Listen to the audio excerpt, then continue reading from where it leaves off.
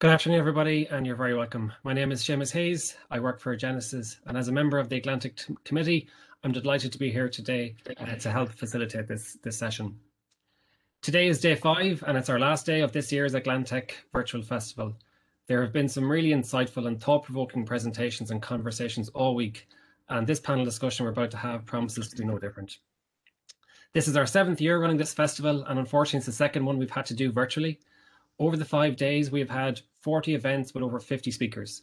We've had over 5,000 people register, and we would really like to thank all of you who have joined the sessions during this week. I hope it has been as informative for you as it has been for all of us. And as we've said all week, we would encourage all of you to get involved and participate. You can follow us on Twitter. Our handle is @AtlanTecFest, and don't forget to use the hashtag AtlanTec. Throughout this presentation and the rest of the presentations this afternoon, you can always use the Q&A function to tell us why this topic is of interest to you. Everyone has their own story on how they had to change their work, and in some cases what they were working on over the past 12 months. So today we'd love for you to share those stories with the panel today. The AtlanTec Festival is brought to you by ITAG. ITAG is a West of Ireland non-profit industry-led community of Indigenous and multinational technology companies and organisations. We are all about what's of interest to our tech community of innovators and practitioners along Ireland's western seaboard, what we call the AtlanTec Gateway. AtlanTec 2021 has been run as a free event this year, and we are very grateful for all our sponsors who have helped to make this festival a reality. We greatly appreciate your continued support. As I mentioned, we'd love for all of you to participate in today's panel discussion, where we will be reflecting on what it takes to drive a business in a pandemic, and the challenges and the lessons learned.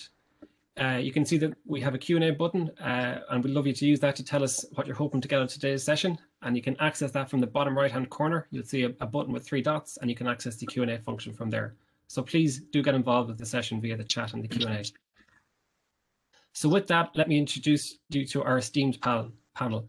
We have Dorothy Creaven, who's the Vice President, Managing Director and Site Lead of Rent the Runway in Galway. We have Brian O'Rourke, who's the CEO at CitySwift. Paul Madden, who's the Director of Commercial Operations at Clubforce, and Rory Conroy, the Site Lead at Diligent Corporation.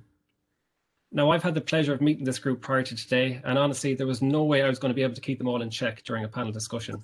So we're delighted to have Jess Kelly with us, and she's going to facilitate this panel discussion. You'll all be familiar with Jess as Newstalk's technology correspondent, where she contributes across their schedule, including Newstalk Breakfast, Pat Kenny's show, and The Hard Shoulder. She also hosts the Tech Talk show on Saturday evenings. As a technology correspondent on a busy radio station, Jess takes a hands-on approach when reviewing the latest gadgets and devices on the market, explaining to the Newstalk listeners what they need to know. Prior to the pandemic, and as we were just discussing off air, in her role as technology correspondent, Jess has had the opportunity to travel to and report from most of the major global tech conferences. In addition to Newstalk, Jess also imparts her expertise to television audiences on Virgin Media One's news schedules, as well as contributing regularly to many national publications. As if that wasn't enough, in her spare time, Jess is also a very experienced MC, hosting the Dublin Tech Summit in 2018 and 2019, as well as hosting events for Career Zoo, Brain for Business, and many more. Jess, thanks so much for being with us today. And with that, I'll hand it over to you. Thank you so much, Seamus. That all sounds lovely, but in the last year, I've basically been sat at home watching Netflix, so we can add that to my resume as well, maybe for next year. Thank you all for joining us for this discussion. It has been a brilliant year at AtlanTec, and I'm delighted to have the opportunity to facilitate this discussion today, because as you heard Seamus mention there, we have some brilliant talent on this panel who are going to share their stories, some words of wisdom, and also answer that you have. So do use that Q&A box, get involved in the chat. We want to make this as interactive as possible. We also do have some Slido polls as well, so keep your phone handy because there's a little QR code that you can scan in a few minutes time to again help inform and direct our conversation. Before we jump into the chat, we might do a bit of a Cilla Black blind date vibe and get to know our panelists this evening. So Dorothy, if you want to kick us off and just give us a bit of an introduction into who you are and what you do. Absolutely. Thanks, Jess. Delighted to be here. So yeah, I am Vice President, Managing Director and Site Lead at Rent the Runway's Galway office here. So for those who may not be familiar with Rent the Runway, it's a company that has really pioneered the world's first sustainable infinity closet as such. So it was co-founded in 2009, and we've disrupted the $2.4 trillion fashion industry through renting or buying designer clothing, accessories, or home decor from over 700 brands for our customers based in the US. And in Ireland, we are a software R&D centre. We have 10 teams working across different areas, building up some amazing in-house tech for that service all of our customers. So we've created in-house technology to power our one-of-a-kind reverse logistics solutions. My own background then is I have a total mix of the background, electronic engineering graduate from NUI Galway, 20 years experience in enterprise software, tech startups, management, leadership. I've worked for loads of multinationals, like Google, Abbott Vascular, as well as EPAM Systems, which is a publicly traded company in the US. And I also co-founded my own startup, which was running successfully internationally from Galway for about 7 years. Okay, so we could do this full session just talking to you, but we Paul Madden, you might give us a bit of an introduction as well, if that's okay. Oh yeah, thanks Jess. Paul Madden is the name. I'm Director of Global Operations at Clubforce.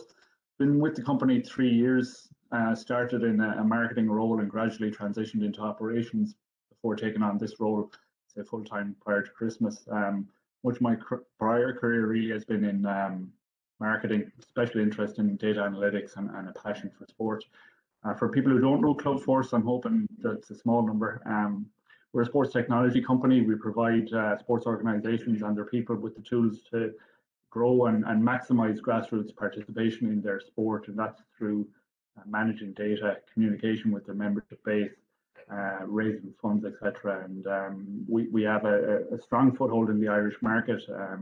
Early pro globally as a leader in this space. Brilliant stuff. Brian, could you do the same, please? Yeah. Thanks a million, Jess. I suppose my name is Brian O'Rourke, and I'm the CEO and co-founder of CitySwift. I suppose my background is in business information systems, and I suppose a couple of years after finishing college, we founded CitySwift, myself and one of my best friends from school, who had a kind of a background in the domain and in the business through his family business.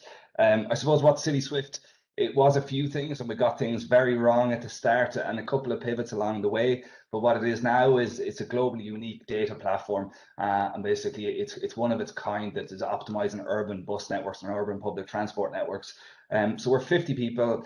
Everything has been built and built from Galway, and I suppose we're working currently in kind of cities, most of the cities, the major cities across the UK, London, Manchester, Birmingham, Newcastle, and just starting to branch out into North America and Europe now as well. Okay, brilliant. And then finally, Rory. Thanks very much, Jess, and good afternoon, everyone. My name is Ruairí Conroy. I'm the site lead for Diligent in Galway. I made the I suppose exciting or crazy decision, depends how you look at it, to change jobs during the pandemic. Joining Diligent had started this year, just on the back of Diligent announcing their arrival into the Irish and the Galway market with a commitment of 200 jobs over the next 12 months, which we're thankfully well on our way to achieving based on the talent we have here in the West. For Diligent, for those that don't know about Diligent, we support leaders and boards to make better decisions, essentially, by leveraging data, insights, and collaboration tools. We are the largest governance, risk, and compliance SaaS provider in the world, and certainly enjoying everything about our setup in Galway and what we have in the future. My background then is I was based in Dublin for years, started off in media, not on the mic side like Jess, more so on the sales and marketing side, with 98FM and Spend, and spent some time in Google as well, similar to Dorothy.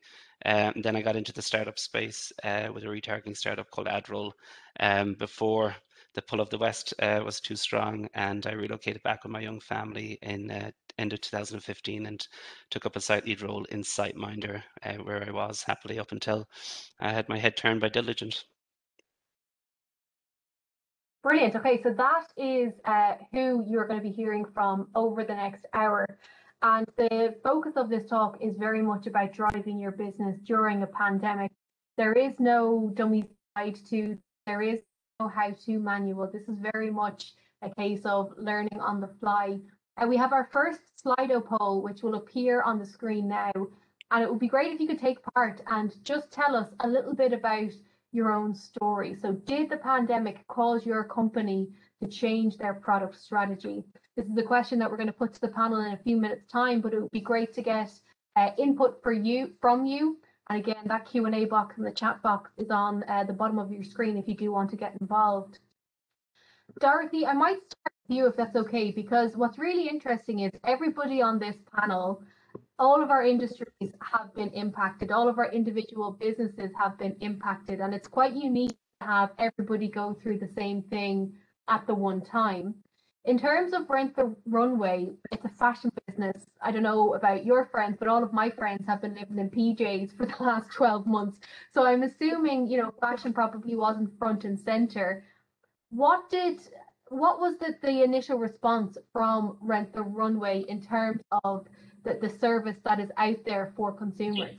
Yeah, you're absolutely right, Jess. I think when everybody went into lockdown globally, it affected so many businesses, and Rent the Runway was no exception to that.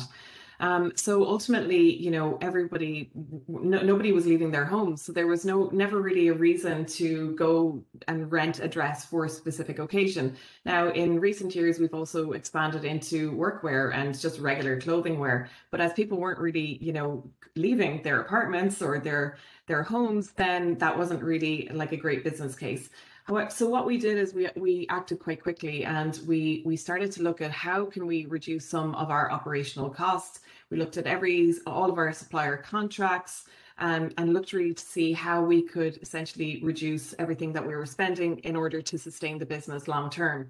So we started thinking like way beyond COVID, because ultimately none of us knew if we were going to be doing this COVID thing at the time, which was so brand new, for like 2 months. Would it be 2 years or even longer?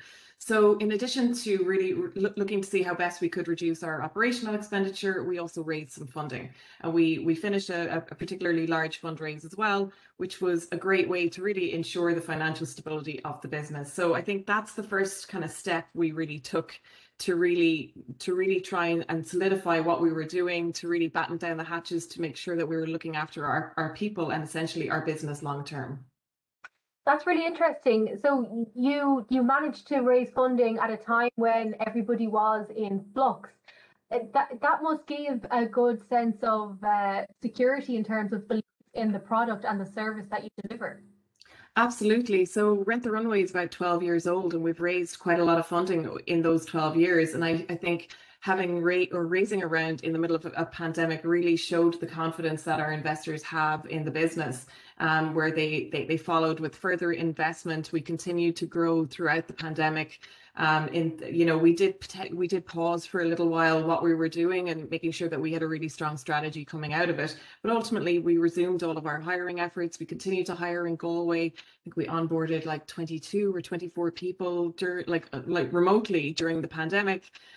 So we just took a moment to kind of take a breath and go, okay, what can we do here to really secure the future of the business? And fundraising was part of that.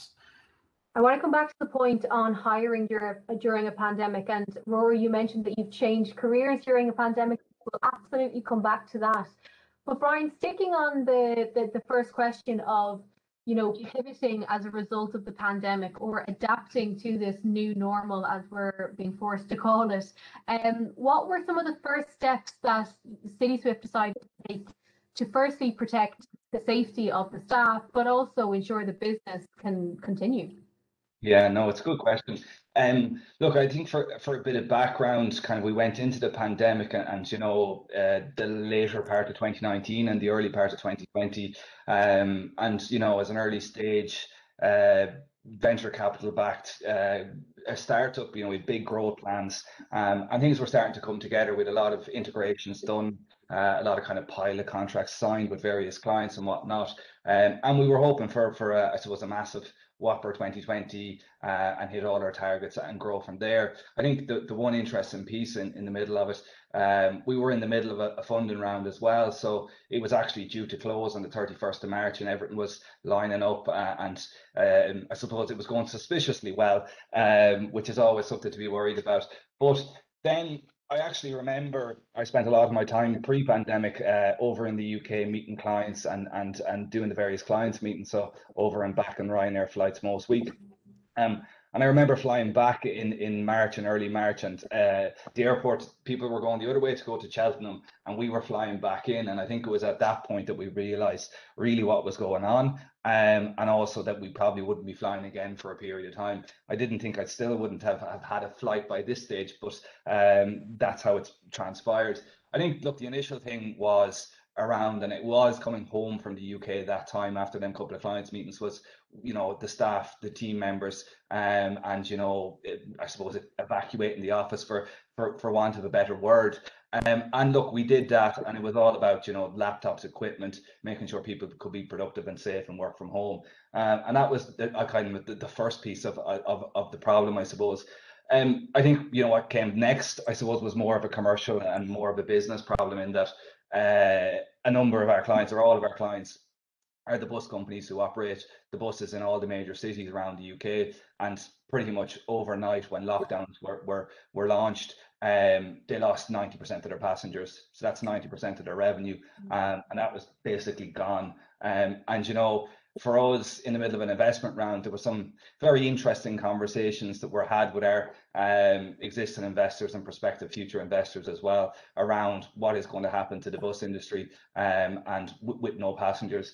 I suppose we as a company got together and had our virtual town halls, and got all the brains that we had together, and we went and tried to look from first principles, you know, what's going on here, try and, you know, take away the noise. What do we have? What can we do? And how can we help our clients get through this? And I suppose the big thing that we had was we had integrations into all the data. We knew what was going on. So we started analysing and looking at the data as a data company should. And it was very much, in kind of coming on to the next question, it was looking to change our product strategy and change bits and pieces of that. But I think the one kind of really key interesting piece and interesting insight that people will get was most of the bus companies had reduced their services in Dublin and everywhere else to Sunday bus services. So buses were running what they would on a normal Sunday schedule, but they were doing that every day of the week. We noticed a big problem, and that was that, you know, there was still 10% of people using public transport and using buses. And where were these 10% of people going from and to? What were they doing? And what we found was that they were mostly essential workers traveling to and from hospitals. And they were all traveling at the same times when shift work was going on, and there wasn't nearly enough supply of vehicles to put out for them. So I think the big thing that we did there was, you know, we informed the bus companies, we put on more supply, and then people could travel safely to and from their workplaces and hospitals and everything else that was going on. And I suppose, you know, we had all this technology and we built up for the last couple of years, but we pivoted from something that was, you know, to save a couple of euros and save inefficiencies and make buses more reliable, to it was health and safety of essential workers. And, you know, I think that was critically important and allowed us to kind of build and grow from there. And luckily, I suppose, you know, with that and with some of the other products that we've built out, one around social distancing that came from all that data and information and predicting when buses were going to be full, it allowed us to get the investment round closed, to build on new products. And it was actually a big growth spurt for the business, and a big surprise that, you know, with all this going on, especially in the industry we were in, that we could actually grow so fast coming through it.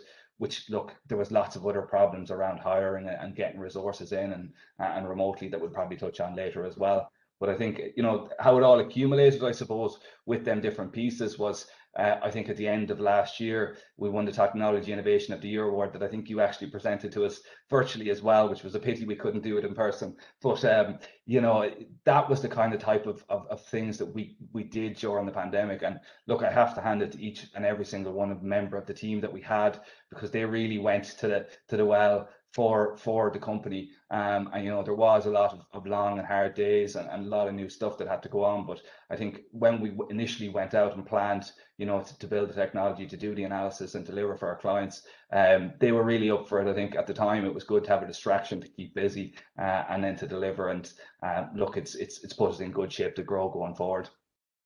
Yeah, and it's great to hear the value of the data set, because, you know, sometimes when we talk about big data, it can be quite abstract, but that is a solid example of how having this data was so beneficial. And I'd say a lot of companies around the country were tapping into their data sets that maybe they didn't fully optimize before now, but it was a vital source of information in terms of consumer habits and, you know, helping predict that.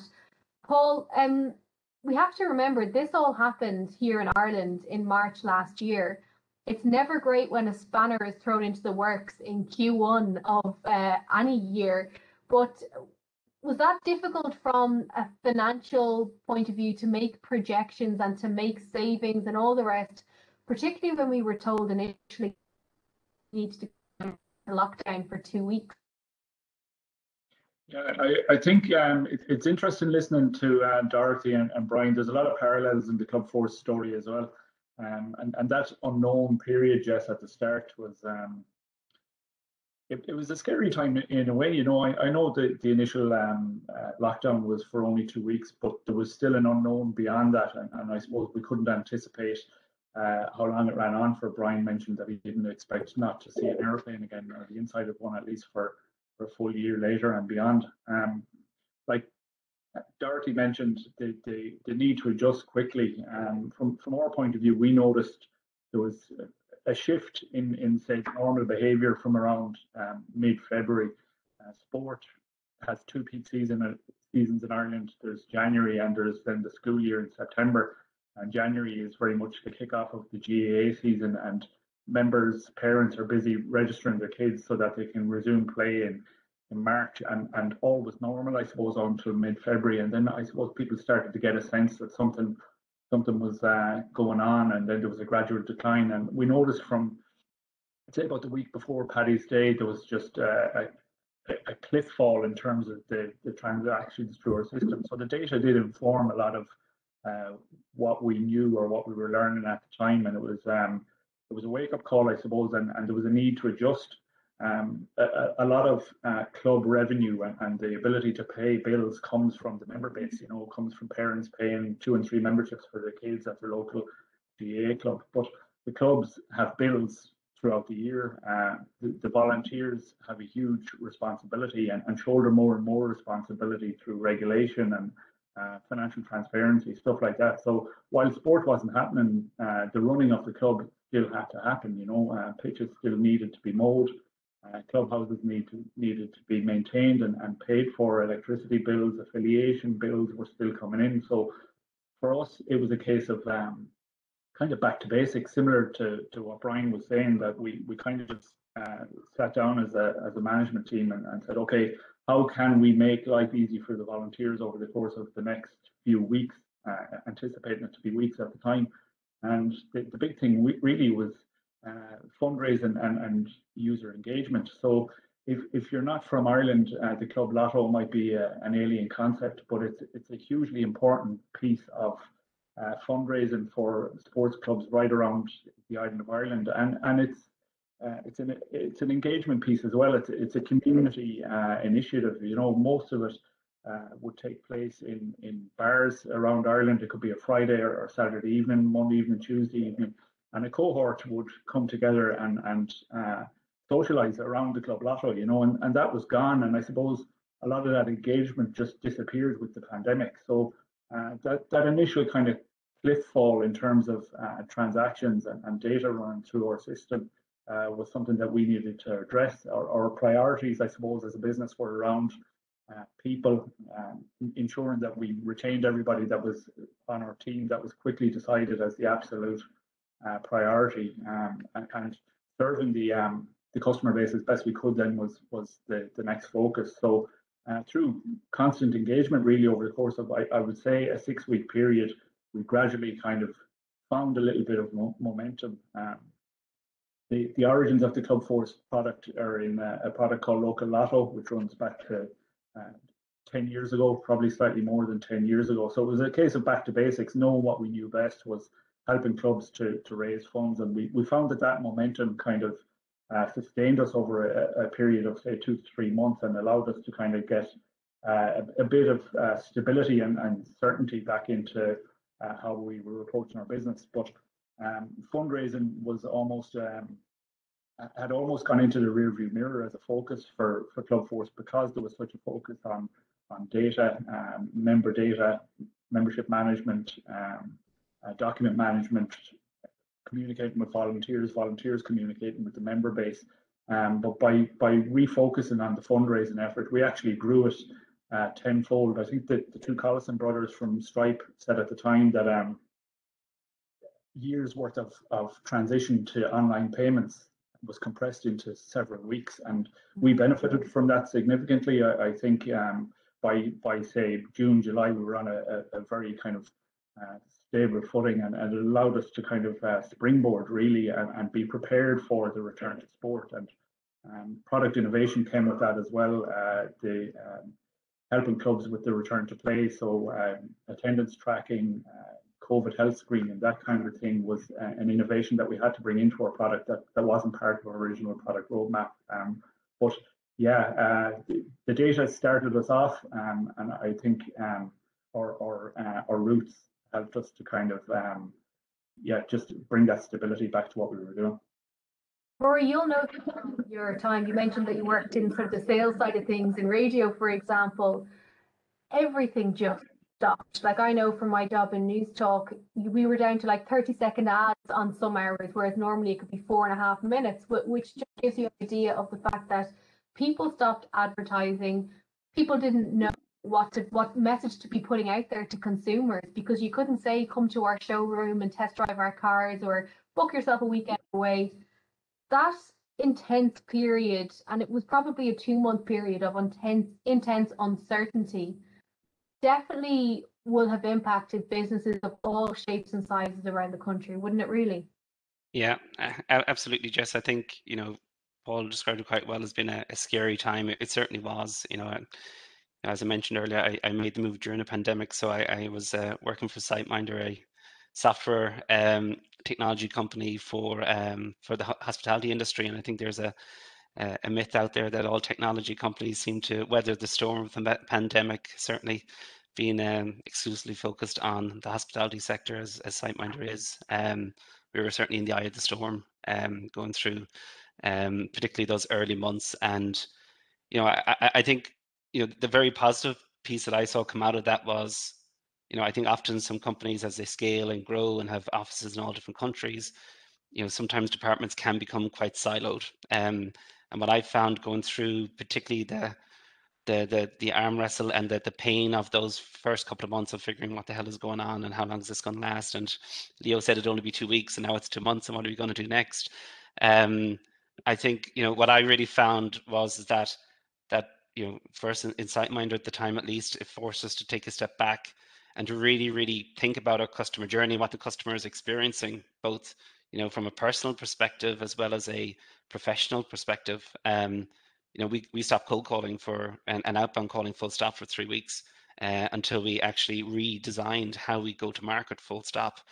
So we lined up our messaging, directly behind as a sales organization from our marketing messaging, and that message and hope for so long has been bandied around of sales and marketing working in unison, and it all kind of and all working succinctly together. I think the pandemic definitely accelerated the necessity of both of those teams to be hand in glove in terms of how they communicate to prospective customers. And we totally changed our mindset in terms of our and retrained and recoached the entire global sales team. I was the head of inside sales globally at the time as well. And we had an approach which was about empathy, educate, and endurance, or 3 E's we called it, in terms of, our role was to help hoteliers. If they ended up buying a product, so be it. But our goal wasn't going out there to try and shove a product down their throat and have them hand over money in a time of uncertainty. And I think, looking back on it, I think it was a very, very smart thing to do compared to perhaps some of the other players in that sector globally who continue to be quite aggressive, be it in terms of sales and or cash collections and other elements of the business that got so constricted, understandably. And I think the goodwill earned during that 2-month period will probably last a generation with customer engagement and customer loyalty. And likewise, on the flip side, if people didn't approach it in the right way, then that's certainly I think a challenge people are going to work through and have to work through far beyond the next years ahead.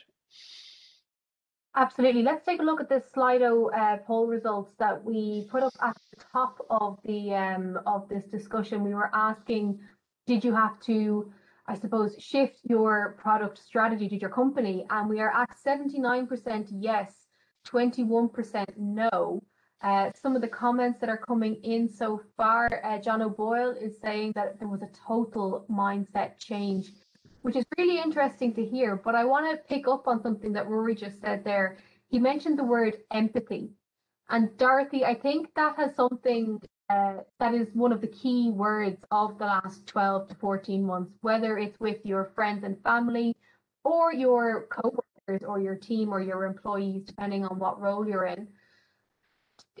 I mean, how human focused, how employee focused did your business have to become? And was there a big dramatic shift, or did your company culture already have that side of things nailed?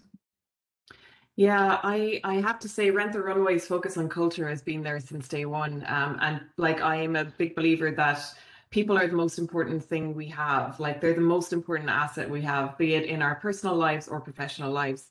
I think we learned to lead more with empathy, though. I suppose, to go into the empathy question, our culture is all about people. And when we hire, it's all about, yeah, can that person do the job? But also, are they a sound person to work with? Like, ultimately, that's what's as important, if not even more important, because you could be the smartest person in the room, but ultimately, if nobody wants to work with you, then, it's not really going to work out too well.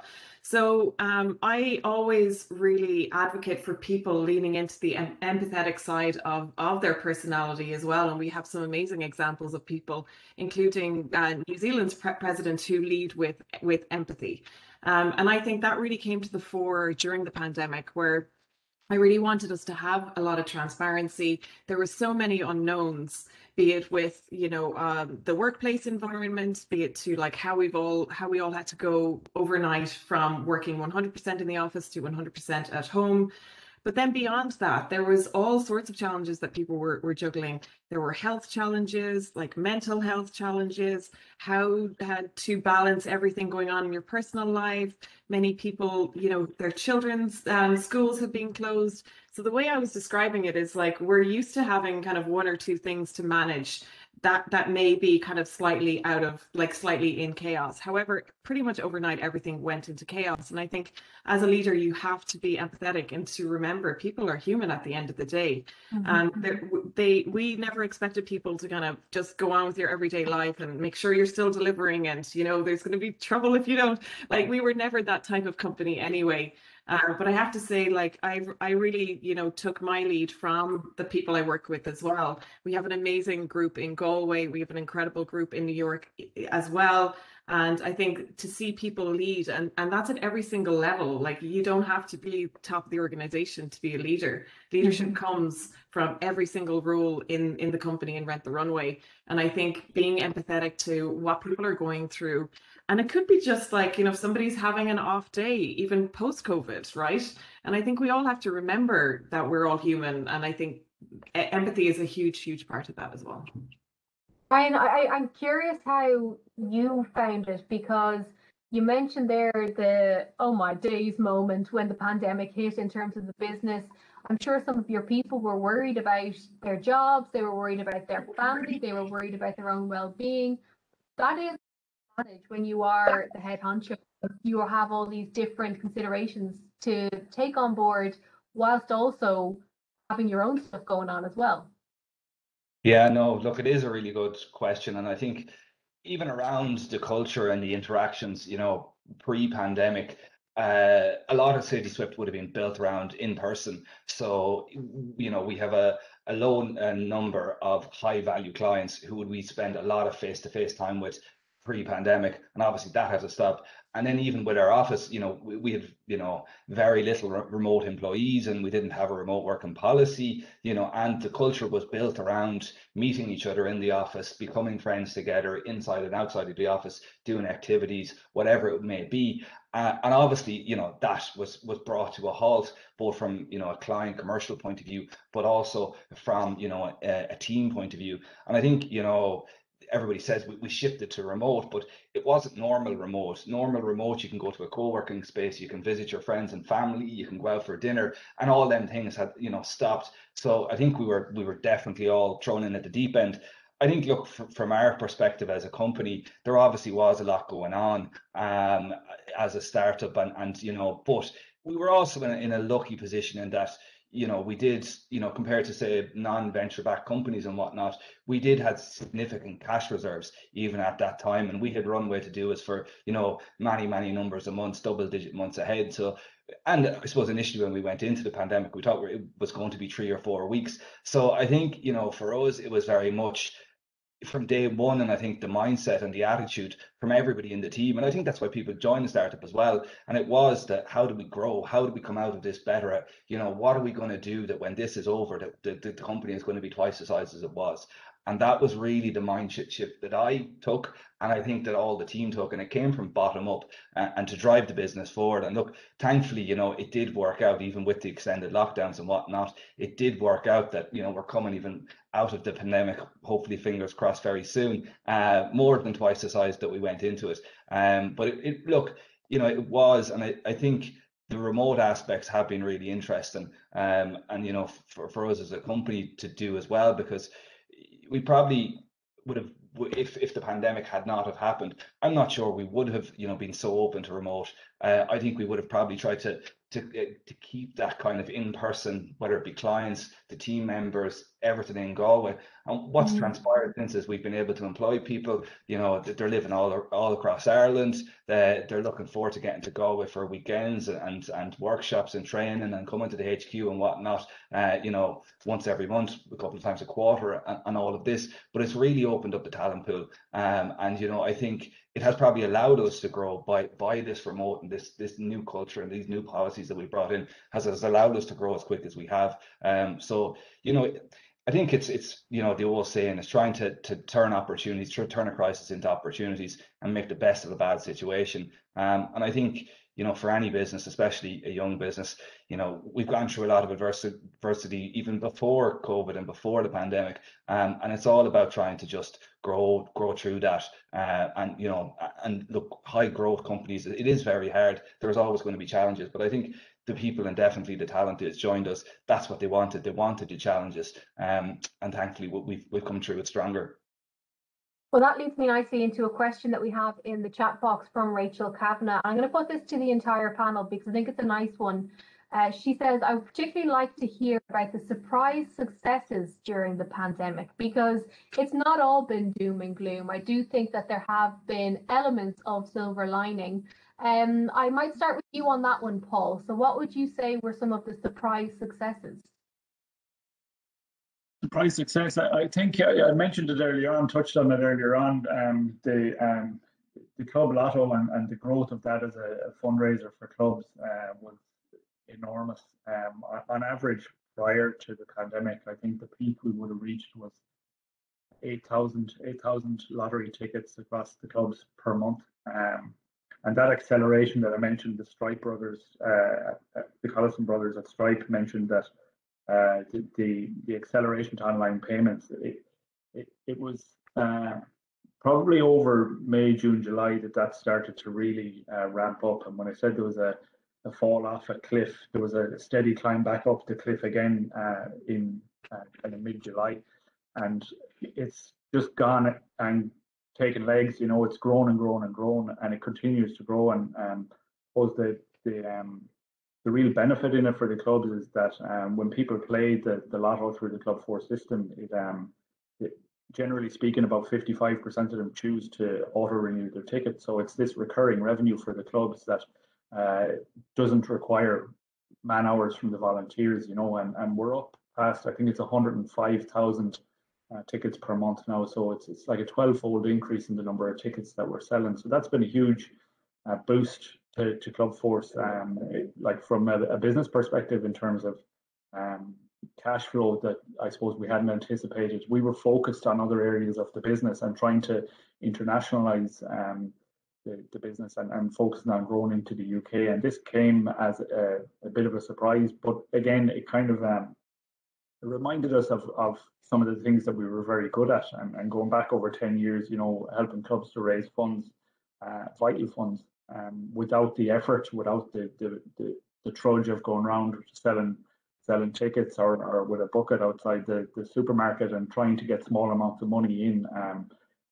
Huge effort in terms of man hours to try and do that offline, and that's definitely been a pandemic bonus for Clubforce. Rory, I'd say you're is managing to get a job that you love during a pandemic. Am I right? Yeah, absolutely. Definitely surprised for my wife, who's a lifelong accountant and risk averse at the best of times. But no, listen, interestingly, I met with the Diligent team who are doing the recce around Europe, and one of the final stops was Galway. Literally the week before we had the lockdown, and I was able to, I suppose, keep those connections and that relationship going. And I think for me, just in terms of their ambition to grow and back the West and back it across so many different departments, for me, got me super fired up. I'm lucky enough to do some lecturing in NUIG as well, and the level of talent and ambition that's coming through our third level systems is was a big piece that really made me kind of take a step back. And I think if you're not exposed to it, you don't appreciate just how clever, sharp, and able I think so many of our graduates and so-called younger individuals or less tenured individuals are. And I think if you're looking through the pandemic, I think certainly I saw, and Dorothy mentioned it earlier, in terms of leaders aren't just from the top, they're right across the organization. I think one of the great surprises has been just how people have stood up right across organizations, regardless of how much experience you have, and have actually come to the fore in terms of helping to help the companies and people get through what is hopefully a once in a lifetime experience that we've gone through over the last while and are still going through. And I think that is probably one of the great surprises, has been around, I guess, that sense of community within the company, and the fact that if you're constantly waiting for the CEO or C-level to tell you what to do and how to feel, that's much easier to kind of to engender when you're in person, and doing a town hall and the body language and everything that goes with that. But yeah, one of the big surprises for me is genuinely the way that people have stood up and understanding the personal challenges that they're going through and connecting with other people in companies and wider field as to that we're in it together and we'll come out of it together, and a real kind of dogged determination to come out the other end. And listen, Dorothy also mentioned there just mental health and the impact that's had on, I think, all of us in different ways, either consciously or subconsciously. And that Slack or that message or that text or that call out on a call that was from someone that over the last number of months is the difference between people feeling a little bit more comfortable about things and not. So I think the success overall has been the way that I think people have stood up. I think the trust that we have and should have in our less tenured individuals that we have in organizations who are ambitious, who are smart, who are driven, and really are the future leaders, and we need to empower them and give them a platform to be successful in the organizations we work in. So that's probably one of the things that surprised me and really kind of, I suppose, enthused me and about the future, full stop. Yeah, I think we had a panel discussion yesterday about digital transformation, but one of the things that came up was, yes, digital is going to be a huge driver, but so too are the soft skills. And I hate that they're called soft skills because they're almost devalued a little bit, but they are so important. Dorothy, you mentioned that you guys are obviously based in Galway, but you have offices elsewhere. How important is it, and how doable is it to maintain that human connection and build that company culture and have people feel like they're all rowing in the same direction, regardless of whether you're in the same room or a different continent? Yeah, I think there's two real avenues I could go down to answer that question. I think it also ties into your previous question about a success, right? So while all of us are totally You know, we're all a bit tired of Zoom and, you know, WebEx or whatever it is. And we all have our like boxes that we're in. The upside has been it's actually kind of leveled the playing field when we're working with another office. So while if I was in the New York office, you bump into people, you go for coffee, you go for a drink after work, you go for dinner, and you're able to build those relationships. And then when you go back on the plane home again, it's like, oh, like, you know, you don't get that kind of connection as such, and then you end up doing another trip and it's great again. But I think with COVID, like the upside, probably the only upside, has been like ultimately everybody is in exactly the same mode. So we all have an opportunity to connect one-on-one, albeit in a two-dimensional way. So I think that has been definitely like an upside, and it's also helped to build those relationships. And then when I look at kind of across the organization and in our Galway office specifically, I think it comes back to the leading with transparency and just having really open conversations. I love when people connect one-to-one, like be it, you know, offline or online, anyway, during COVID or outside of COVID, obviously only when it's safe to do so. So I think, you know, putting time into building relationships is incredibly important because, you know, you might not work with somebody today, but ultimately you could work with somebody in the future, be it on a different team, or maybe you'll progress in your role. And actually just today, it's one of the reasons I started this like Women in Galway group, and we had our first meeting today and it was amazing. And it's really about like women empowering women and people empowering each other to really lift each other up. And I think that's something that can be done in person or over a video conference. And I think it helps to build that culture. And ultimately, I think it comes down to trust and trusting the people that you work with, because if you trust the people that you work with, they will enable themselves to deliver on time, to raise awareness over any struggles that they're having, be it professional or personal, to give people the space to actually do their jobs and not have to kind of check in on them all the time. I think when you give people an opportunity, nine times out of 10, they will step up and do the job that they have put their hand up to do.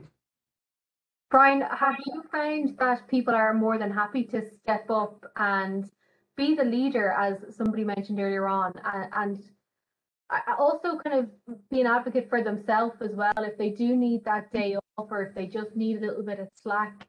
It seems to me, as I understand it, that there is a bit more openness in certain organizations now, not all organizations, but in certain organizations, it has kind of sped up that process of just having better communication.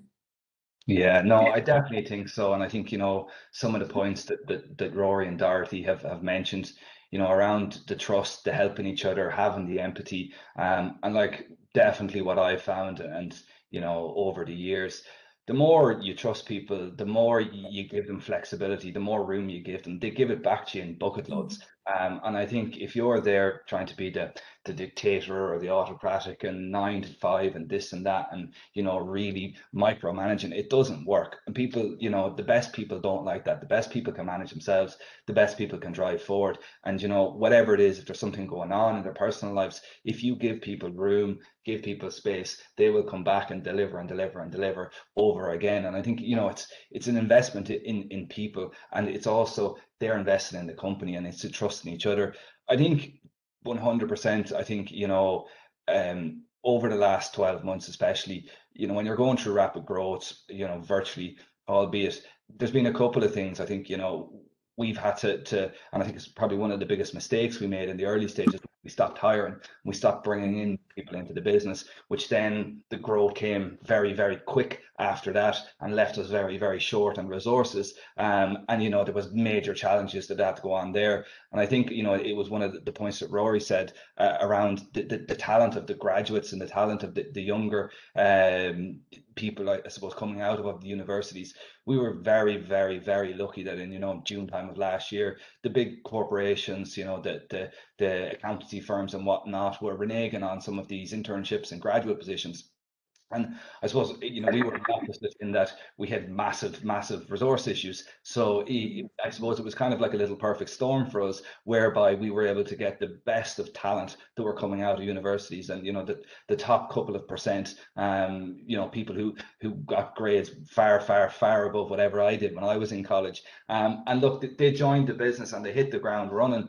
but the amount of responsibility they were able to take on, the amount they were able to deliver within a couple of weeks of starting, and it really did transform and I suppose power our growth forward for the last 12 months that everything that has happened. And I think within that, and it probably does deserve a shout out as well, is we went into COVID in March 2020. I think we had 15 employees. They were all, say, some were very experienced, some had mid-level of experience, but only a small number of them, say, had previous people management experience, previous leadership experience and whatnot. But obviously when we brought in so much young workforce into the business, we had all of our existing workforce who then pretty much overnight, remotely, not in person, with little training, I suppose, were given a management role or a mentorship role or whatnot. And to be honest, they also delivered, and they took the graduates under their wing. They brought together, and it was like a mentorship. And time again, and we've done our ENPS surveys recently in the last couple of quarters, and without a doubt, the thing that stands out the most and comes back in 95% of all the positive feedback is the people within the business. It's the people that they're working with on a daily basis, the mentors, and the people on their teams, and everybody working together. And I think it was something that has been said already, but the whole in it together, everyone driving forward, and I suppose going through a once in a lifetime thing, you're making friends for life as well, going through these challenges and coming out the other side and being successful and being on a mission. And I think, look, the one thing for me with all of this going on was I was very thankful that I did have work, and I did have a mission and something that you could put your mind to, I suppose, and it probably did make it easier just to drive forward. But yeah, that was, I suppose, the pieces for us and whatnot. We have heard that Rory moved job during the pandemic. If any of you have moved jobs, pop it into this chat window. I'd love to hear your experience. Was it smooth sailing? Were you hiring during the pandemic? How did that process go? Were there any teething issues? Did you find some people gelled better than others? Do let us know in the chat. I think we have another Slido poll here. And the question is, what would be your primary concern in changing jobs during a pandemic? So was it the remote onboarding, uncertainty about job security as a new employee, future work from home policy after COVID? You'd have no concerns, or other. And if you are somebody who's in the other category, do let us know. Rory, in terms of being a new starter during a pandemic, it's something that I've been thinking about quite a bit. We did a series on Newstalk called Future of Work, and we were talking about how, the traditional interview process is somebody comes in, they shake the hand of the interview panel, you spend a bit of time making small talk, you get a vibe off the person, and then you get down to business. Obviously, that wasn't possible during the pandemic. So as somebody who went through that process, how did you find it, and how did it differ to the traditional way of doing things? Yeah, I think it's been transformed dramatically, and I suppose if we look at the story in Diligent, we've, since announcing our arrival in November, we've hired 150 people in Galway, all remotely, who are recruited, onboarded, trained, and coaching. So we've had to take a major step back, because traditional methods obviously aren't going to cut it in terms of making people feel a certain way and being able to ramp individuals into an organization, both culturally and functionally. So I guess from our perspective, we took a step back. We were able to work with a consultancy firm that kind of specialized in employee experiences. And again, whether it's a consultancy firm or not, it helped us kind of, I suppose, stay on point in terms of what we wanted to achieve, which was to redesign that pre-start and that onboarding experience. So, we spent a lot of time speaking to people who've been onboarded recently, people who've been with the business quite a while, obviously looking at best practices in other companies and countries. And we totally redesigned that candidate experience on the back of that, whereby from a recruitment perspective, that gut feel, and I think gut feel is the piece that has definitely needs to be kind of re-educated, as more data driven now than ever before. But I think that gut feel of a candidate is a little bit compromised without the social cues of body language and or just the unsaid and the chemistry and all of those things that go into kind of making the decision of who joins a company. And I think, you know, we've needed to become much more meticulous about the type of interview questions and areas that you, in the nicest possible way, interrogate a candidate on, because, you know, it's been bandied about quite a bit in this call, but it's not flippant that, you know, your culture and your people are the most important things, and you need to ensure that people are joining a business for the right reasons, for the company, but also for themselves. And you know, sometimes if you get a no to an interview, it doesn't mean, you know, that you know, you did a terrible interview, or you're not going to do a good interview in the future. It's just not a right fit. And you know, that's the piece where I think, you know, we put a huge amount of emphasis is in terms of the panel, you know, the interview panels that we put together, the type of questions that we came at in terms of really trying to make an educated decision remotely. Was this person the right fit?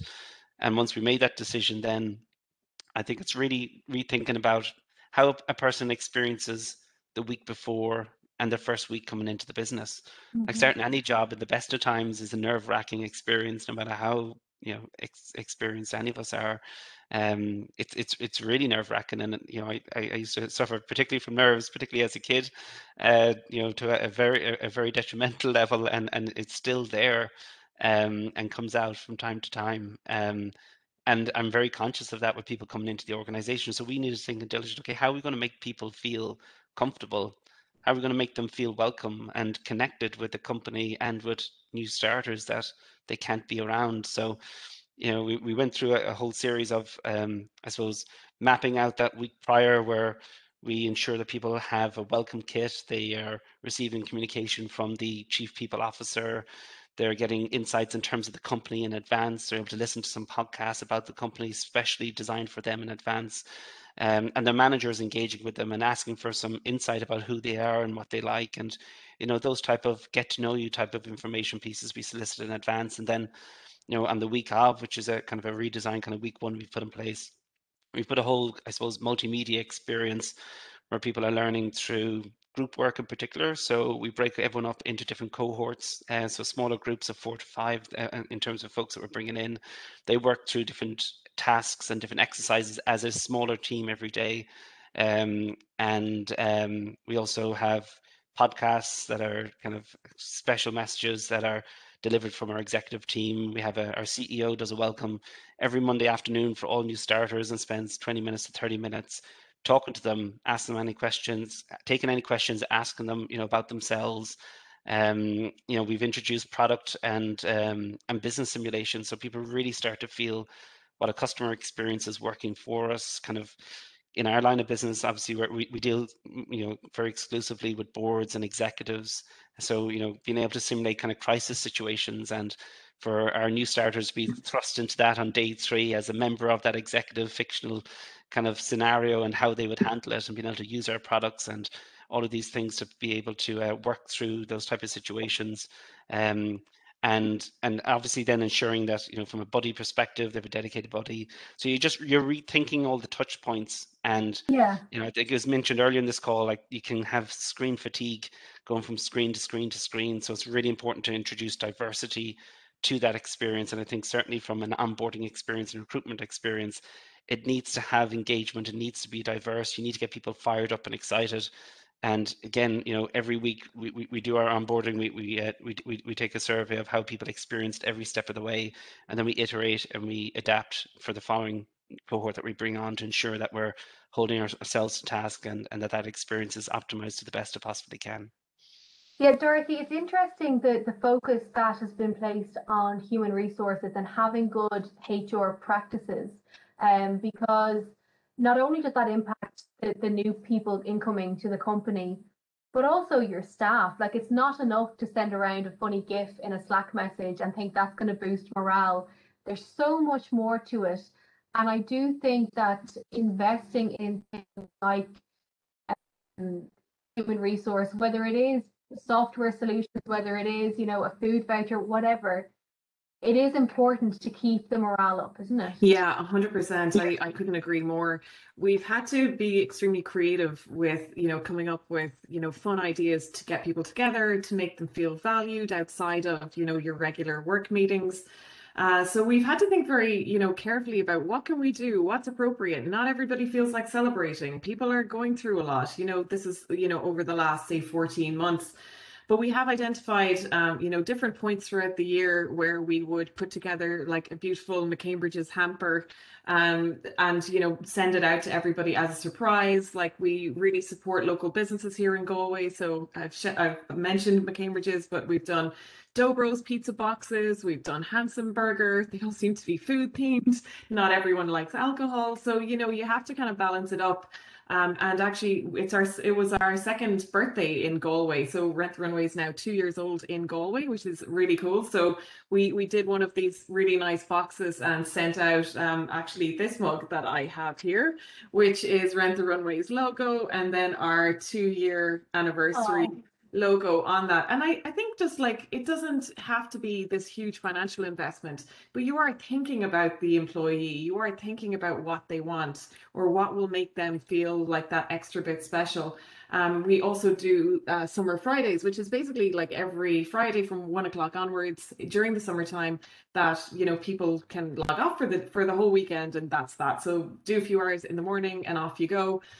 We've also done extra company days, which are days that we've picked throughout the year in the calendar to say, okay, listen, Friday, the 28th of May, it's going to be a company day. You don't need to work that day. And I think things like that are really, really important, because you're really listening to what people are looking for. People find it very difficult to switch off, but encouraging people to switch off, not necessarily being online all the time, is one of the big things I think we've learned during the pandemic. That it's really important to have that type of disconnect after you finish your work for the day. Yeah, Paul, it's an interesting point, and there's been a lot of talk about the right to switch. And there was the story last week about some employers potentially using software to monitor their employees' productivity. It comes back to trust, doesn't it, really? That if you don't have the trust in your staff, they're not going to stick around, and you're not going to have a good reputation, which will cause your business damage in the long run. Yeah, it's a two-way thing, the trust, I think, Jess. Back to say when the pandemic first struck, I was interested listening to Dorothy there talking about how culture has always been kind of a central focus for them. It hasn't in reality for Clubforce. I think the pandemic, not that it was a wake-up call, but it kind of gave us a realization that the people within our business were vitally important. There was a very good organic culture kind of growing anyway. I think there's a great team spirit. And aside from the pandemic, I think one of the things we want to retain is that team spirit. We're lucky to have a young and adaptable workforce, and they set the tone really for how we operate as a business. And it was only really towards the back end of last year when we, through the pandemic, I suppose, had a rethink about the strategy and the direction we were heading in and how we were going to achieve it, and set ourselves on a slight kind of course correction more than a real shift in focus. But one of the things we did was put a focus on culture and put the culture in the hands of the employees. So there's a group of volunteers. There's 9 of them in the group. We have a team of 28 people, so one in 3 and somebody from every department. They've taken it upon themselves to set the culture for the business, and they've created what is called a culture club. If there's any Boy George fans out there, and they kind of set the tone. Really, they decide how they can influence the business in terms of social events is one part of it, of course, but it's more about how we can improve business processes, work together, mind each other.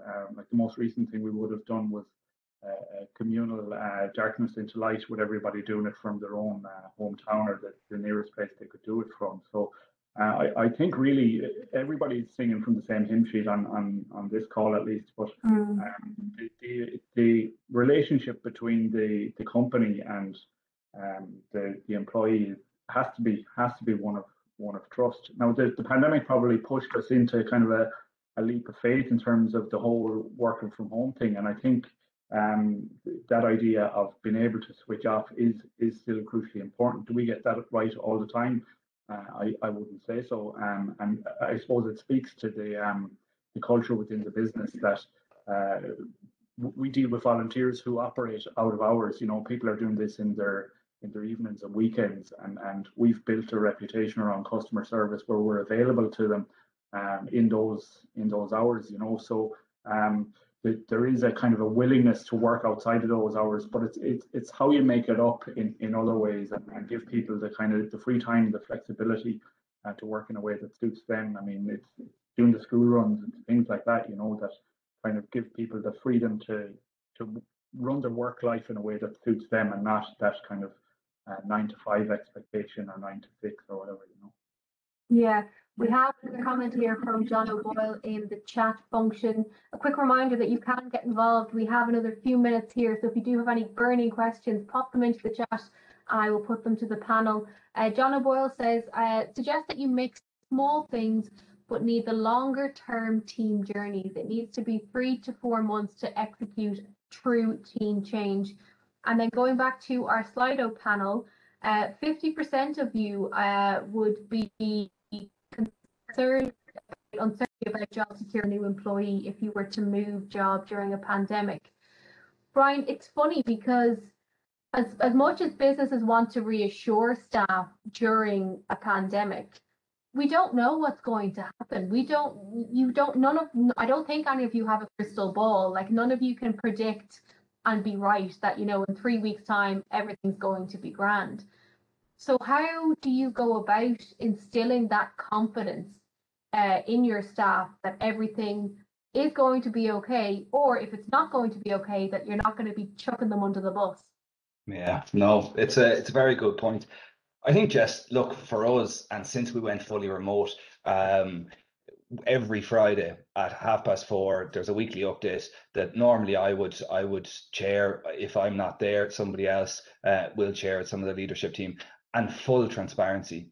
You know, from everything that's going on in the business, we have 4 strategic pillars in the business: technology, commercial, clients, people, and financial. And we will give a thorough update of each and every single one of them pillars to see what's happened in the last week. Because there's one thing people dislike, and that's surprises. You know, if something pops up out of nowhere. But where if you're honest and upfront about everything that's going on the business in a continuous basis, and you're consistent about it and consistent about the messaging, and everybody's in the loop, you know, it instills a sense of trust. And I trust everybody that's in our business. And look, I hope they then trust me and trust the leadership team.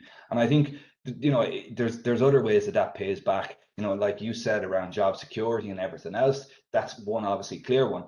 But the second is that they have all the information at their fingertips to make decisions.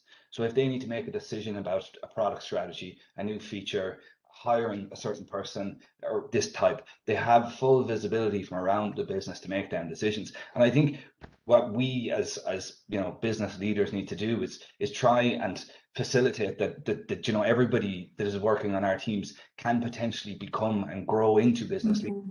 Because if we instill that culture and instill that growth path, then, you know, the business is going to be unbelievably successful. And I think, you know, to kind of a point that you mentioned, you know, around HR and how important it is, and sometimes it does get forgotten. 100%. Pre-pandemic, we were 14 people. We were a little family. You know, we had our finance manager did our HR stuff. That's the way it was. It worked. We never had any issues. Brilliant.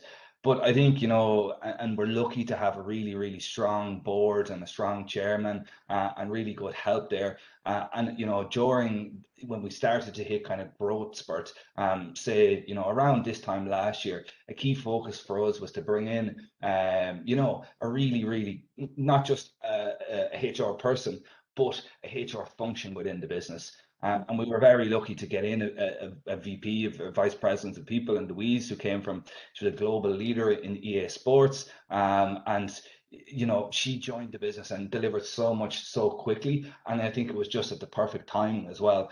And I think, you know, with all of you know, developing in the HR function, and we do a good bit as well of, you know, trying to help out with the gifts and the small things and the hampers and the extra days holidays. But what came back an awful lot in the various surveys and the various different bits and pieces that we were doing with all the wider staff is that, you know, one, they wanted to be listened to. They had great ideas. You know, we need to fix this process. We want to build this feature. We want to do this. We should think about doing things a different way here. And I think it was critical that, you know, allocated a certain amount of my time just to listen to all the ideas, to have the FaceTime with the various team members and employees, no matter what level they were at, because some of the ideas you will get from a graduate versus a manager, they're all equal in my eyes. Mm-hmm. But I think the other kind of key thing, and you're 100% right on investing in people, was the people through the pandemic. I think a lot of our lives kind of took a little bit of a standstill. That you couldn't really do external things and whatnot. But everybody who was working for us, they wanted their careers to keep going. And this was a time where they could actually focus now more on their careers than maybe they hadn't previously, because there wasn't a whole pile else going on in life. And it was things like, what's the growth path? What's my growth path within the business? What's my career path? These were the questions we were getting asked. What's the learning and development opportunities? Will he subsidize doing some college courses for us? Upskilling the various new online pieces and putting in a learning and development platform. I think, and giving them all the necessary resources to do that. And I think that was the stuff that really was eye-opening for me, I suppose. It isn't just a HR function that comes in and puts in a policy here or a policy there, but it's actually allowing people to grow. And if everybody in the business is constantly growing as quick as the business is growing, then it's going to be, undoubtedly a success in the future. We have another question here from Brendan Lally, and Dorothy, I might throw this one to you. What is your take on return to office compared to work from home and balance in terms of time frame? Yeah, great question. So I think there's a huge difference between actually having a work from home policy and working from home during a pandemic. The two, in my view, were completely different things. During the pandemic, we were all forced to work from home. There wasn't a choice there. That we were also just, forced to juggle a ton of things that was also outside of our control, be it kids, be it health concerns. So I think when we introduce our work from home policy, which is what we're going to do in Rent the Runway, we're actually going to have a hybrid model. So people get to pick and choose how often they want to be in the office for. So because Rent the Runway's culture is so important to us, we've encouraged people to be in the office either 2 or 3 days a week. Now, lots of people have come to me to ask, can I be in the office more often? I'm like, absolutely. If you want to be in the office like 5 days a week, you're more than welcome, but we want people to have that flexibility. And I think there's a great balance to be had there, because I know the way I work and a lot of people work, it's great to have like a zone where you can completely have focus time, where you've got 3 or 4 hours and you can just get a big piece of work done. And then I think that paired with the great culture, you're meeting people, you're having a cup of coffee, but also on the more, I suppose, productivity part, there's nothing better than getting people together and having creative sessions like brainstorming. How are we going to tackle this architectural solution for one of our microservices? And you get like lots of people in the room who are brilliant at their own jobs. And again, it comes back to trusting that they will know when is the right time for them to be in the office versus, when I can actually take some time and work fully from home. So I think there's going to be like the productivity level of all of our staff has remained the same. People are as productive working from home as they are in the office. It gives people a nice opportunity to balance the whole culture side of it, hanging out with their colleagues, getting to know people, because we've onboarded, I think, as I mentioned earlier, over 20 people that have never met each other. And I think I can't wait for getting people together and just really getting to know people, sitting across and having a cup of coffee, going for a drink. That's when you really get to know people. And we can simulate that virtually until that time is right, whether that's once a month, once a week or whenever. I think it's great to, again, trust the people and give them that flexibility that they need. Rory, how have you found it as somebody who has joined a company during a pandemic? Do you feel as bedded in, or is it still a bit bizarre because it's not business as usual? Yeah, I think it's I think I've had to adapt my leadership style quite a bit coming into this role. I was always a very in-person kind of leader, kind of learned from coffee chats, going for lunch, just passing on the hallway, just grabbing little nuggets of information from people. And that's obviously not quite as accessible in the current environment. So I think even from my first week starting, and I've been doing it since, I put out a weekly video to the whole office, just talking about, what's important to the Galway side, what's coming down the line. And it's been touched on quite a bit in this session, which was great. But I've probably never had a unique idea of my own ever, and that's not ashamed to say that whatsoever. And how we'll build a culture, and we are building a culture in Diligent fully remotely, is by it being everyone's responsibility. And I running whether it's surveys, coffee chats, optional workshops, just constantly giving different touch points to have people able to lean in and give their opinion and know that it's not just a piece of feedback that is done as a tick box exercise. It actually turns into actions, and actions are followed through, and you close the loop on it. And I think it's those type of activities that are so much more important in a remote environment, whereby when people give feedback or they engage, they need to see it followed through, because sometimes you can see it followed through if you're in an office, depending on what the topic is. But you don't have the ability to do that when you're all fully remote. So I think that's been important for me. I think, listen, authenticity is probably the most attractive trait personally and professionally, and a big thing that is really important, and I'm sure to the panelists here as well, but certainly within our culture in Diligent, is diversity and bringing your true self to the office. And you need to create an environment where people are comfortable being themselves, and that's that's I guess my role as the site lead, is to create the right environment for what we're going through. And what have stood me well in the past won't stand me well if I just try and copy and paste it into what we've gone through since joining Diligent over the last 6 months. So I think we need to be nimble. I think we need to rethink what culture is, and how we experience culture. I think being able to, you can't just transform your kind of in-office culture straight into your remote culture and do everything the same way, because it just won't work. But taking your cues, your advice, and your engagement from the team, and having them help set the vision, help identify the values that matter most. And to Paul's point earlier, we've got two culture clubs. I think in Galway. Then Paul, we've got a Boy George over in Diligent as well. So again, it's being able to empower other individuals to step up and lead those moments that matter, that make it, I suppose, a home within a home, which is what remote working is really. So yeah, it's been interesting. Listen, I've learned loads, and I think if you're not learning, and you're not growing, and if you're not growing, well, then you should go off and do something totally different. So that's the simplistic career advice I give to everyone is, are you happy and are you learning? And if the answer to any of those is no, well, then go do something about it.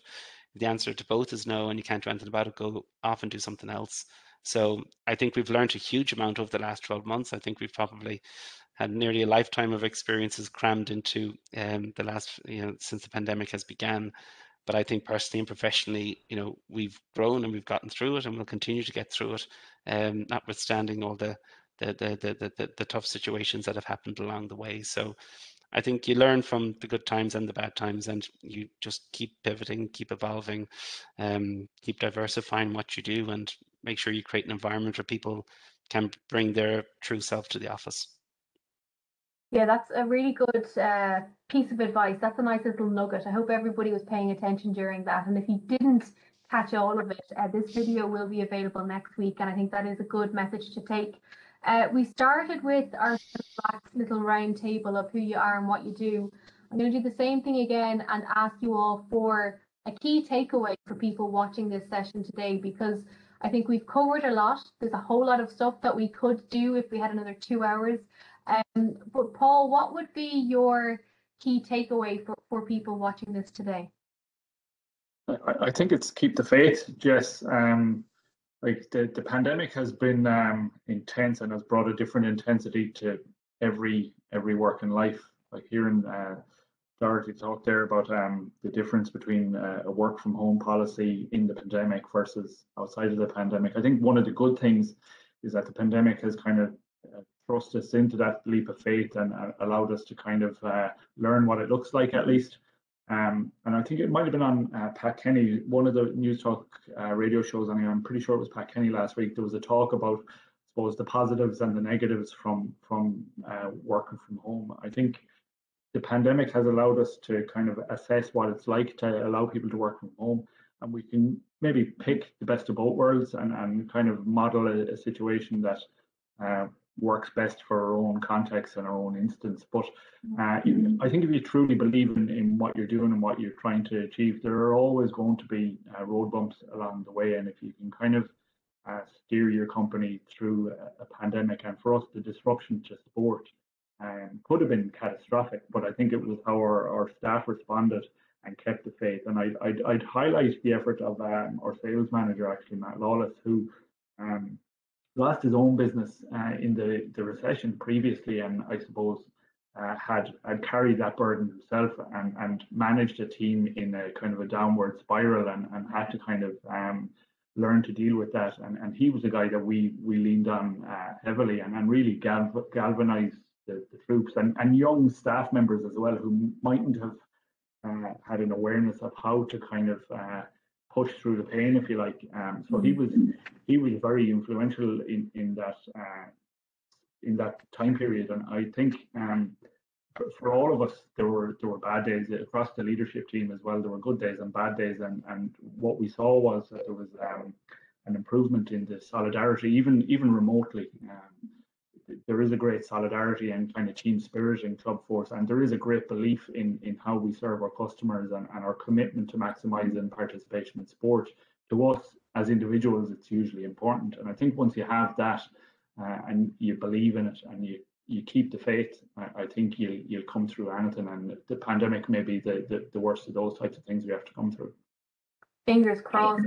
What about yourself? Yeah, look, I think for me, it's something that's come up again and again throughout this kind of panel discussion, and it is, all about culture. And, I think it probably is, it's a 21st century thing. I think for the last 5-10 years, it has become, so important to every kind of enterprise, but I think even more so important in the kind of the tech industry. And look, the other kind of key piece as well is, it hasn't always been easier. We've probably put a gloss on it a little bit on the wins and the everything that's happened, and we were probably the lucky ones as well, in that our businesses have survived and grown and scaled up and everything else. But I think it was just something when Paul mentioned about the sales manager in Clubforce and going through the last recession. I think, especially the latest lockdown, I think from, the first part of this year, I think it has built a lot of resilience in people, a lot of resilience in businesses, a lot of resilience in people as well. And look, I think the key takeaway for me is, look, trust, invest in people, trust, helpful, empathetic, and just keep delivering that. And, it's not just during a crisis. It needs to be consistent, throughout all the years ahead of us. And I think it'll put us as business leaders and all our teams on the road to success then. Again, fingers crossed for that as well. Dorothy, what would be your parting thoughts? Value your people. Ultimately, none of us are anything without the people that we're surrounded by. So having respect for your people and what they go through and what everybody is going through. So I think that is the biggest thing. It goes back to everything everybody else is saying about culture, about trust. But ultimately, if you're in a position of leadership, really value and trust your people, but lead with authenticity. And for people to feel like they can perform at their best, it's if they bring their whole self to work as well. So allowing people, enabling people to be whoever they want to be, whoever they need to be. And that's pairing that with, freedom of expression in a meeting. It could be looking and really trying to understand where do you want to get to? How can I help you progress your career? Whether it's within the company or outside of the company. And I always encourage people to take on personal projects, because it's really, while we can always talk about our company and how everyone will stay here for 10 or 20 years time, the reality is quite different, right? And I always encourage people to think ambitiously, looking beyond where do you want to be within your role in the company? What is the next role? But also personally, what do you want to achieve? So it all comes down to valuing and understanding your people. Absolutely. Rory, you gave us a good gem there before we started this question. So if you don't have another one in you, don't worry. But do you have any parting thoughts for us? I would say be present and actively listen. I think, it's probably more of a personal thing. I think I ran for years and years of always wanting what I didn't have in terms of the next career step, the next job, the next. And I think, I've certainly self-reflected a lot over the last year plus in terms of, I don't have control of the things that I thought I had control of. And actually being present and actively listening to people. And we all know when people are listening or not listening to us. And when you kind of jump onto the virtual world in terms of screen time, you know if people are genuinely listening to what you're saying, and that goes such a long way to how they feel, but also how you lead and kind of how you strategize and how you think about what you do next. And that theme has come up a lot, I think, on this call, which has been great. But I think, authentically, being yourself, being present, and really taking on board what people have to say, and then do something with that feedback. Don't shove it in your back pocket and hope that they don't ask for what happened to that piece of feedback I gave you. Own it. So, if you're not going to own it, don't ask for feedback. But if you, in terms of growth, in terms of progress, in terms of how we kind of navigate difficult times, you got to engage people. You got to, be yourself and help them be themselves. And you got to really listen, not just hear what they have to say, but listen to what they have to say, and own that feedback. Well, they are 4 brilliant pieces of advice for everybody watching here today. Thank you so much to each of the panelists. Thank you for all of the questions and the comments. As I mentioned, you can watch this session back in full next week. But for now, thank you so much for joining us.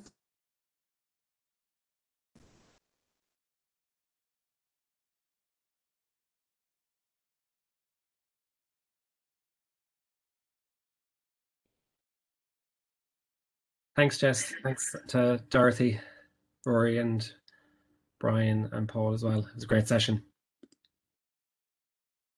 Thanks, Jess. Thanks, Seamus. Have a great weekend. Have a great weekend, everybody, and hope everyone's enjoyed the AtlanTec Festival. All the best.